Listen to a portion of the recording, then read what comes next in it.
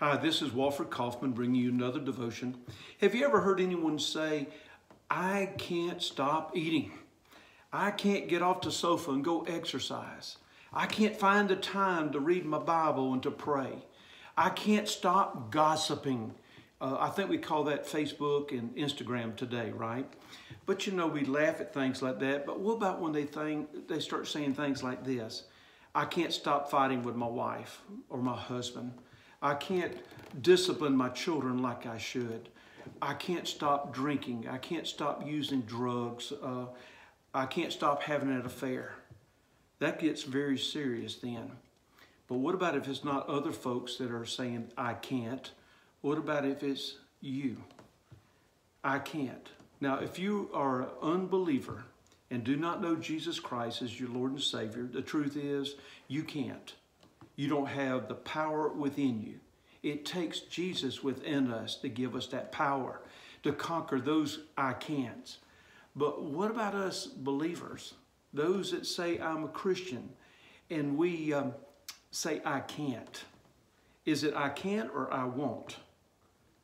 See, we have the power within us. It is Jesus Christ that lives within us that gives the power. We're weak. We're human. We're going to make mistakes and probably continue on making mistakes. But the power is in Jesus Christ. Now, I can use that scripture that you've heard so many times before. I can do all things through Christ that strengthens me. All right? But I'm not going to use that scripture because the truth is you need to study that scripture a little bit more. It's not I can do all things because I want to.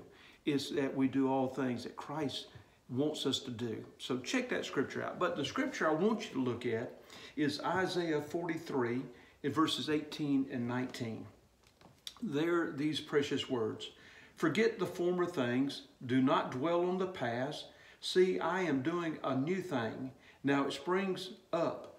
Do you not perceive it? I am making a way in the desert and streams in the wasteland. What beautiful words. My wife has been going around singing Waymaker. That's a song that's just in her heart.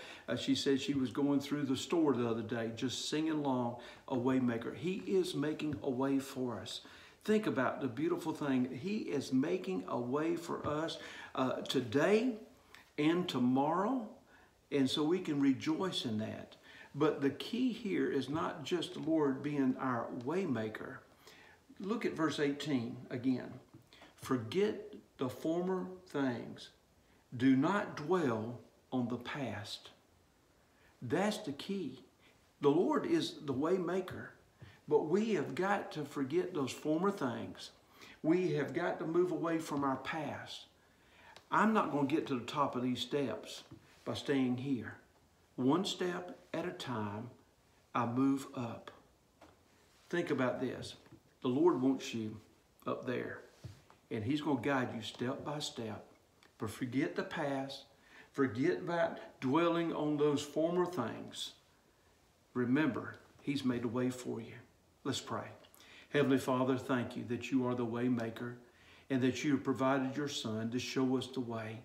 Lord, I pray now for each person that's listening to this, that's watching this, that they'll realize the way has already been made. But Lord, they just need to move on from life, forgetting those former things, not dwelling on the past, but trusting you for today, step by step, in Jesus' name. Amen. May you be encouraged this day.